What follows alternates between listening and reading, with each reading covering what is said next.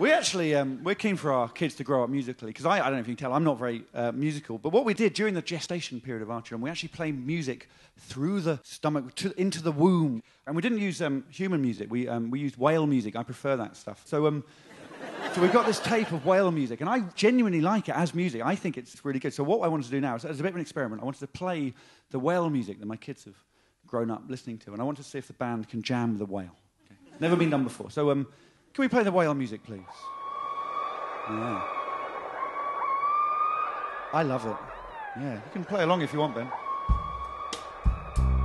That's it. Just music with a whale. That's it, boys. Yeah, why not? The whale's getting stuck in. Oh, yeah.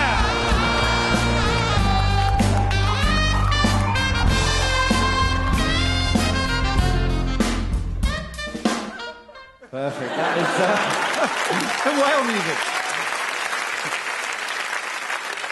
And it is in his contract. Once a series, Mark does have to play the saxophone solo in Jerry Rafferty's Baker Street. That's just what he does.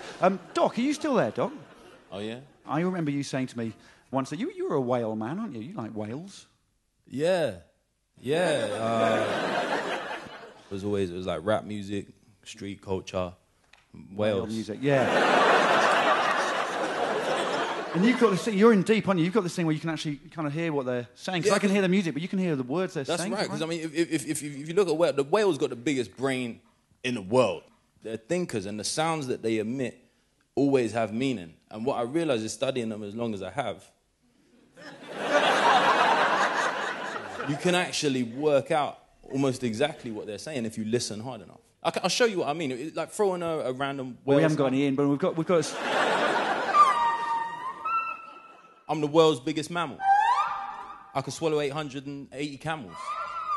My skin's like rubber. Oh, yeah. Some Japanese dude tried to kill me for my blubber. He was a bad man. I hate Japan. Oh, this is a tough one. Hold on. Okay, I got it. And I hate those WWF scum. To be clear, not the World Wildlife Fund. No, I mean the World Wrestling Federation, because they don't really hit each other properly, they're faking. It's just not for real.